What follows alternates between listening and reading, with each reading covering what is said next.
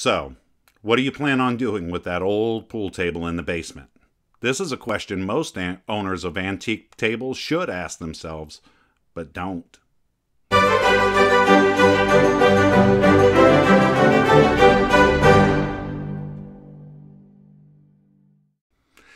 There are literally hundreds of thousands of old pool, snooker, and billiard tables made prior to 1960 in varying conditions across this globe.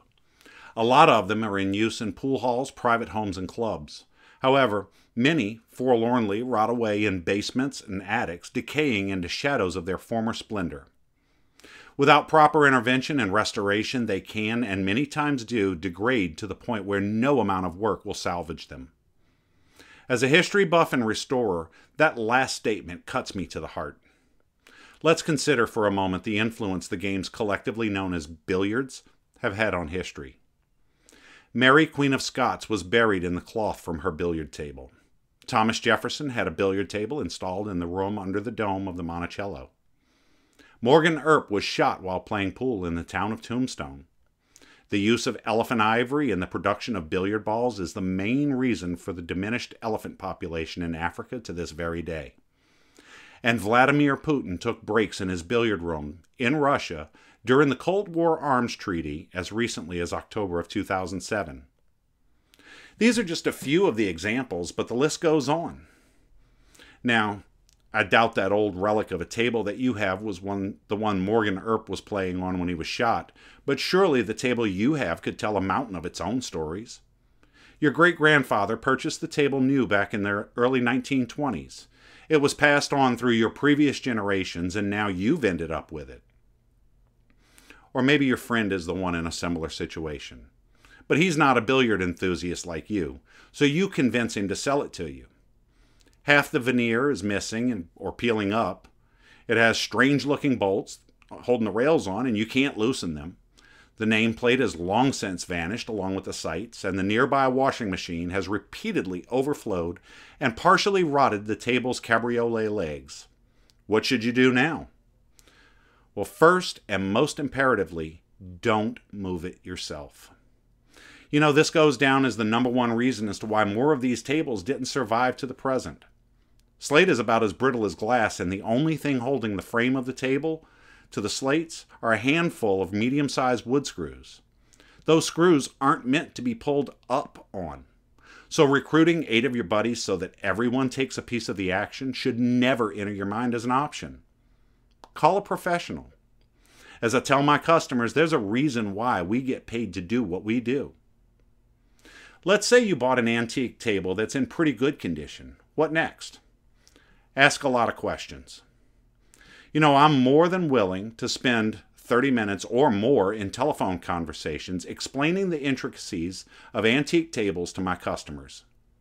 My customers have come to me for guidance and expertise, so they ask a lot of me. And most of the time I provide them with information they didn't even consider. But if there's a question I don't know the answer to, I will take the time to look up the answer either with them on the phone with me, or I do the research and I get back with them. Your technician should be willing to do the same. You should also be aware of misinformation, because there's a lot of it out there. And should you receive conflicting information, before doing anything based on that conflicting information that may harm the table's value or its ability to function properly, resolve that conflict. You should decide on the most logical and consistent explanation that resolves that conflicting information. And you should also realize that some information just simply won't be available, like the exact manufacturing dates of specific brands or models of tables, the number of tables made of that model, the number of tables made in a specific species of wood. Your technician should know the basics involved with an antique table. If he says he's never seen a table with bolts that have 3 holes, run. If he says he's never seen a table with a 4-piece slate, you may want to find somebody else. You know, he should know the difference between a number 3 and a number 6 iron, and what to do should there be something wrong with the ones you have. No industry standard on pockets existed prior to the 1930s, and the pockets you have on your table are specific to your table. So if he suggests wholesale replacement with modern pockets, politely show him the door. Once you find a qualified technician, this professional should be able to restore your table to its former glory. Now that we've made it this far, what are your options? You've acquired the table, what do you do next? Who should do the work? Most technicians should be able to perform the next two operations. However, most don't do refinishing, touch-ups, and fewer do restorations. Oh, and conservation work on tables? That's almost unheard of. Some furniture restoration companies will tackle the cabinetry of a pool table, but they usually won't move or recover them. So in most instances, the customer must find at least 2 different contractors for one pool table. And first, you need to figure out exactly what your expectations are compared to the limitations of each type of service.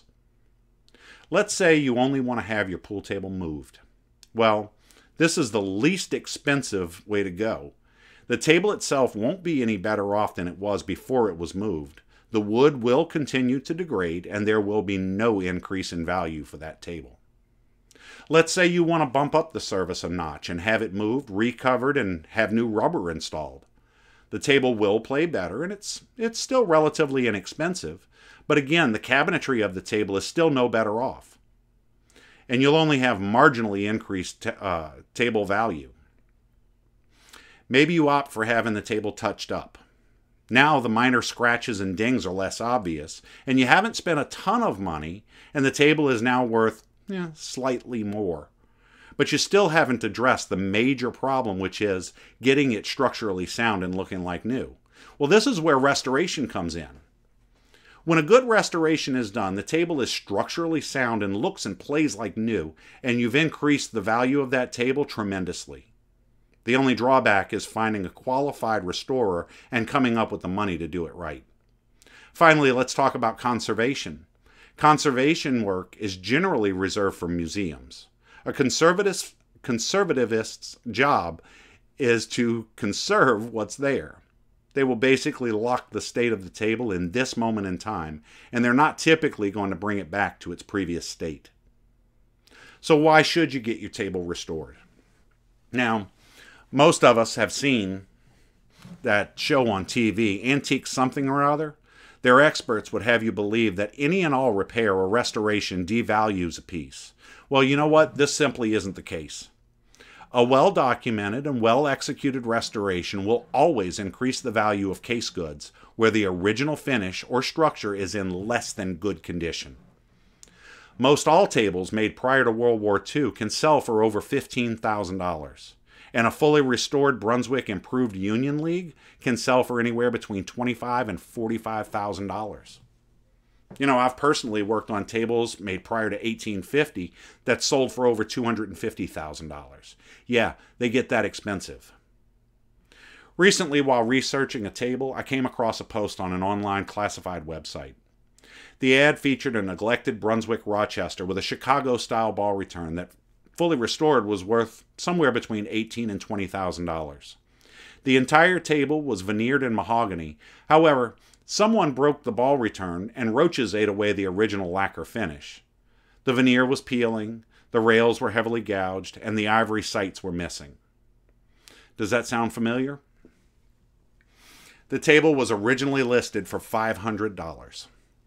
2 weeks went by, the same table was listed again.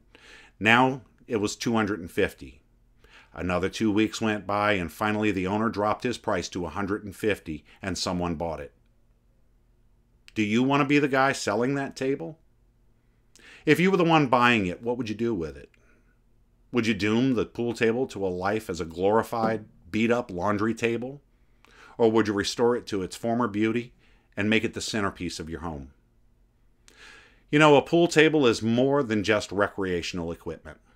It's one of the few things that provide a common ground for the aristocrat and the average man.